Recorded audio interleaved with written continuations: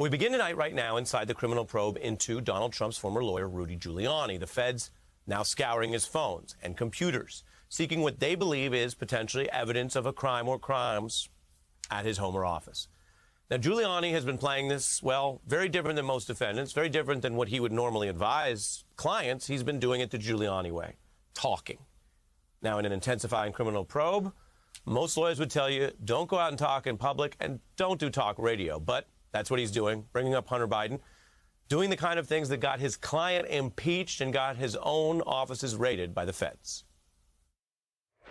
They seized all my electronics, except the Hunter Biden hard drive, which they didn't want any part of.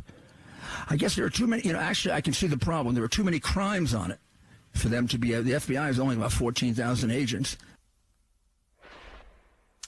Now, other than Mr. Giuliani's word, we can't say whether or not he truly has Hunter Biden's hard drives. The scope of those warrants, though, were for things pertaining to Mr. Giuliani as his subject or more.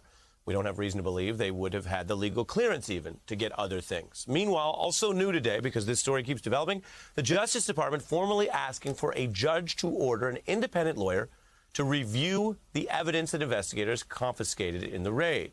The prosecutor specifically citing the precedent, because it's Donald Trump, there's a lot of bad-looking precedent here. The fact that his former chief lawyer, Michael Cohen, was also raided, and they used this type of situation to assure that all evidence is treated fairly. The letter highlights the, quote, unusually sensitive privilege issues that the warrants may implicate.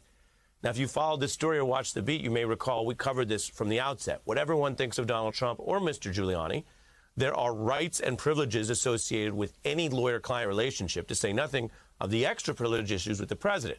Now, Donald Trump is entitled to those legal privileges. The development here is the DOJ, under this new administration, saying they will absolutely seek to respect that, to have an outside lawyer do it, so there's not even the hint or whiff of potential impropriety. And anything that is truly privileged as to the client, Donald Trump, would not be used by any potential investigators or prosecutors against Mr. Giuliani. Meanwhile, another development, our own MSNBC's Andrea Mitchell went to Ukraine, speaking with a former advisor to the president there, saying that Giuliani wanted multiple investigation into the Bidens.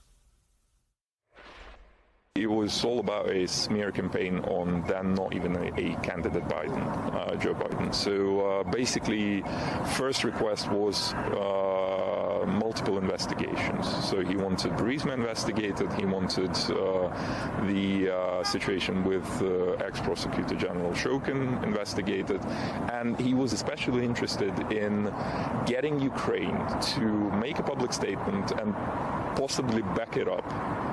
This crazy allegation that it was Ukraine, not Russia, that meddled in 2016. Smear campaigns, legal heat ratcheting up on Giuliani.